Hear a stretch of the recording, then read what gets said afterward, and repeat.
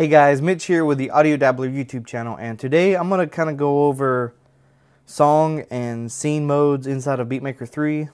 I've had some questions via conversations and just on my YouTube channel, and I just kind of want to address, I think there's been some updates to BM3 on how it handles the scene mode a little bit, and so I just want to go over that again. Plus, I am using a new lavalier microphone by Little Blinks. Can't see it, but look at a cool little aperture logo. There we go, might be a little better. But I bought this one because it came with a TRRS to TRS adapter, which I needed because I have a lavalier microphone, which is really cool for iOS devices or Androids or whatever with the TRRS cables, because it has this little extension coming out of it so that you can use it as a headphone jack as well as the microphone, and so you can actually hear what you're recording with it. So that's cool, but I couldn't use it in my camera if I just wanted to plug the lavalier mic in the camera, or I couldn't use it in my Zoom, which has a stereo input jack on the back for the one of the ports. I couldn't use it for either one of those, and so I was going to get me a adapter, but this one came with the adapter, and so I figured I would give it a try as well. And so this hopefully will give me a little more hands-free, because when I'm using the Zoom H4n Pro to record, you know, I would sit it in front of me, and if I move my head side to side or whatever, the voice would kind of, you know, get scattered across the stereo spectrum, and it just, I don't know, it was, I'm just trying to alleviate that and alleviate me having to focus my attention on the Zoom when I can just focus on the tutorial at hand. And, you know, this is a good little test as well. So, anyways, let's jump into Beatmaker 3. And so kind of the questions was, they didn't fully understand how the scene mode worked if they're using song mode to build up their track. And so what I'm going to do is I'm just going to load a bank into A, and so this will be a clean track. Let's turn on the metronome. Let's loop it. Let's set the loop to 4 bars just to get something going, and I'm going to hit record, and I'm in song mode.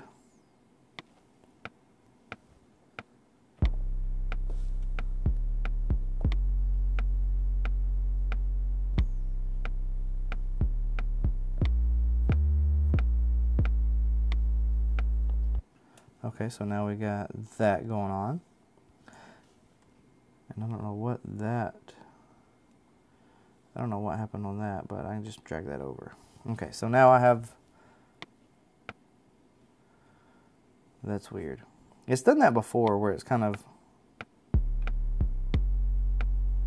a little wanky, and I guess this is good that they brought this up, because this is one of my biggest complaints about Beatmaker 3.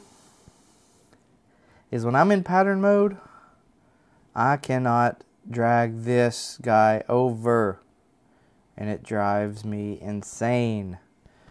Probably, it's almost a deal breaker for me with this app sometimes, because I don't want to have to select and drag all this over, you know, and delete this and then move this way. I would like to be able to just edit the pattern and drag this bar right here.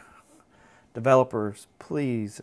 I love this app. I just want, if I record something I'm a little off, or I want to copy this pattern, say I record a 16 bar pattern, and I want to duplicate it and then move the playhead over a little bit. I don't know if that's built into the programming or not, but I just want to be able to move this, not just the right, but I want to move the left one as well, or be able to click in the middle and move it as a whole, and so I can create a long pattern and then break it up into smaller sections without having to, you know, delete and move things around, because it's just, okay.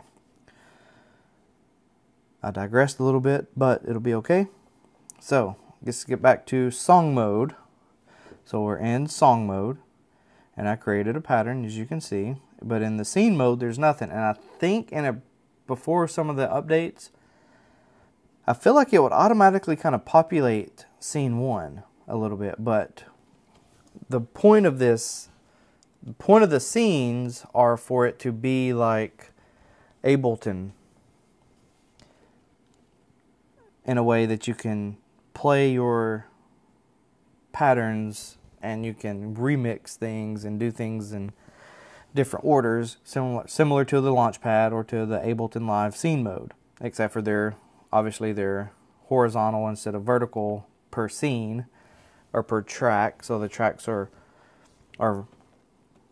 horizontal and the scenes are vertical, whereas Launchpad and stuff, other ones are the other way around. So if you're in here and you create a pattern and then I go here, see, it works there and it's beautiful here, not so much in this pattern mode. But anyway, so if I'll create another pattern,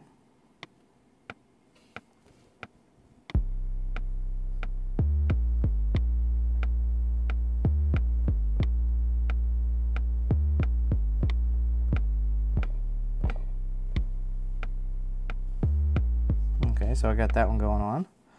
And so now I've created 2 patterns.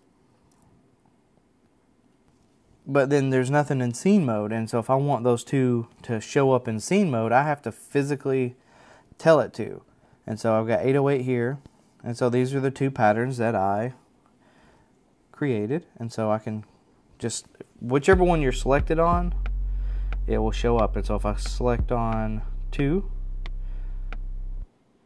and I got 2 highlighted, and I click on pattern 2, it'll go there. Or I can just long press and I can choose whatever pattern that I want to. But when you go back into song mode, you can see that they're grayed out. So if I want to play it in a linear fashion, I need to come over here and play it.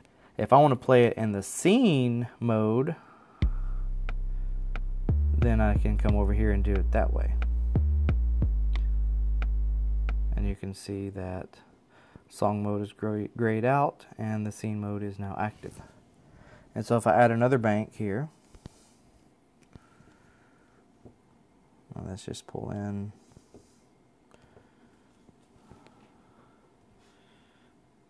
a lead.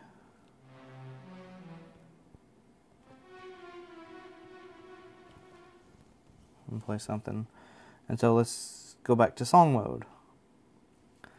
So let's go back here. Say I want to create a pattern here. Hit the play button over here in the corner and it'll activate the song mode again. And if I hit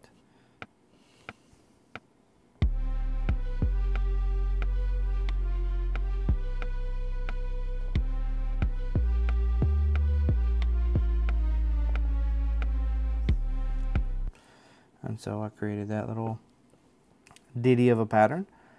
And so now that's there. And if I go to scenes, there's nothing, but I have to actually tell it the scenes that I want. And so this cherry lead apparently comes with a bunch of pre-made patterns, but pattern 22 was the one that I wanted.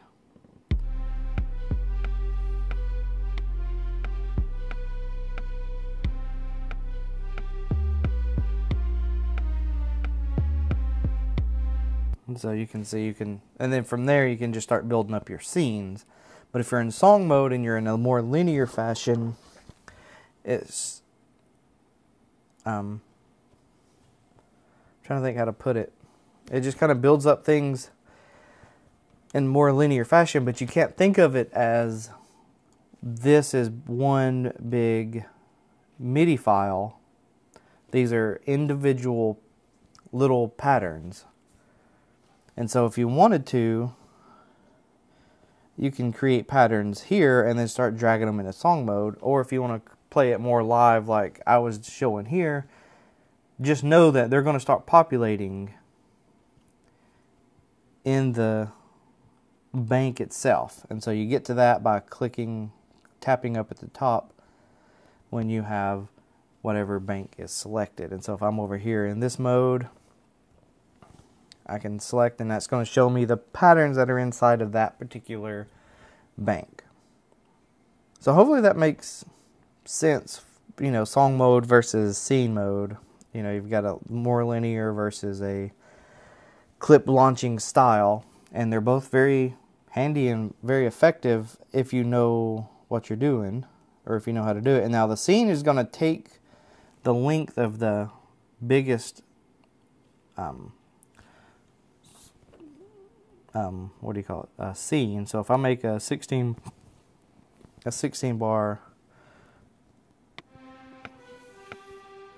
and see, now scene 1 is 16 bars because it's got to play through pattern 3, which I created and made it 16 bars. And so it'll play this pattern here, it'll play it 4 times to the one pattern here.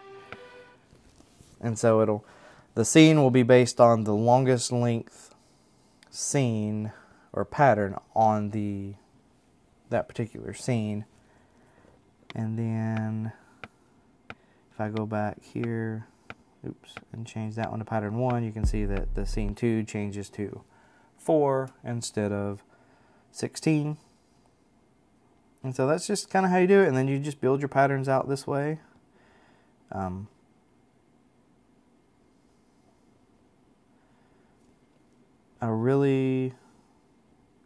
There's a few things that, you know, gripe me about this app, but overall it works out really, really well in my opinion for most things. But you just gotta,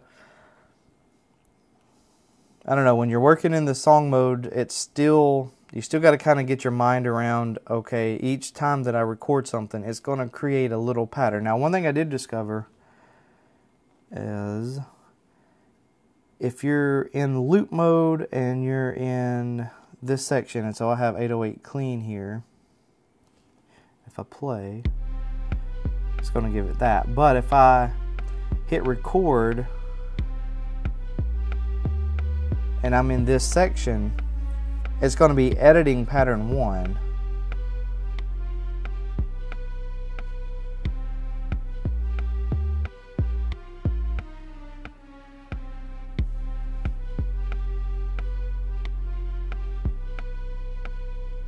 As you'll hear.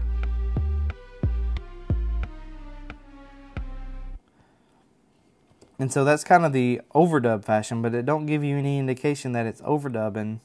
And I do like that it's not trying to create a new pattern right on top of pattern 1, like pattern 3, and then you end up with 2 different patterns on top of each other and you don't really know what's going on. So that's one thing that was a little bit wanky in a previous version, but now it does overdub, and you can see how it's even automated the velocity of those particular notes as I was using the cool little trigger pad over here. But just so note that if you want to do some overdubbing, if you want to create something and kind of overdub, then in scene mode or in song mode, if you've got the loop on and you've got that highlighted, it'll overdub whatever pattern is in that section and not create one on top of it. So that's good. So other than that, I don't have anything else. Let me know in the comments below how the audio of my voice sounded using the Lav Mic, you know, versus if you've watched any of my previous videos. This is the first time I'm really using the Lav Mic for this, and so I feel like it's really handy. I feel like a lot more hands-free, even though, you know, the Zoom is hands-free as well, but I feel like I have more freedom when I'm creating the videos to move around, and I'm not going to get any kind of, you know, where my voice is too soft or too loud in certain sections, because it's going to be pretty consistent throughout the entire video. So thanks for watching, guys. Like, comment, and subscribe to my videos. All relative links are in the description, and I will talk to you guys later.